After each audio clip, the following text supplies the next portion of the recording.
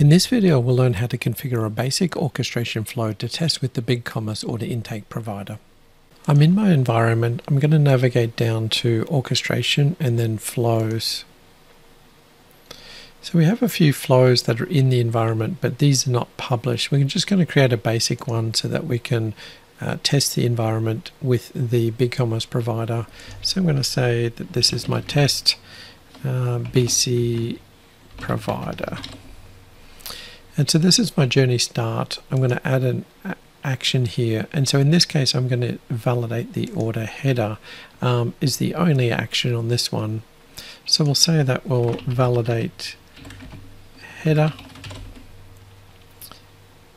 The input event is going to be a new order. And if we have a look through the events, we can find the new order. So we can say new order. And we'll add that.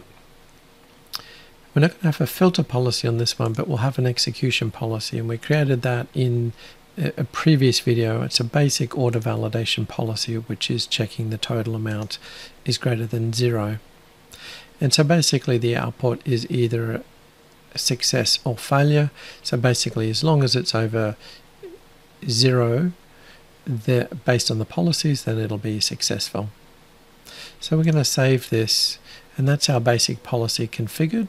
We'll have a look at more advanced orchestrations in later videos, but we want to just test the basic order coming in from our BigCommerce provider that we've configured.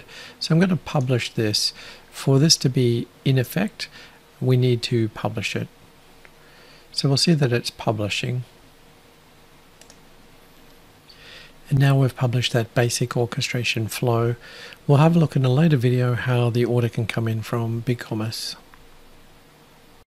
Dynamics 365 Intelligent Order Management is a new application in the family of Dynamics 365 applications. Built on the Microsoft Power Platform running on the Microsoft Azure Cloud. To learn more about Dynamics 365 Intelligent Order Management, visit our community site, documentation site, marketing site, or our blog at these links.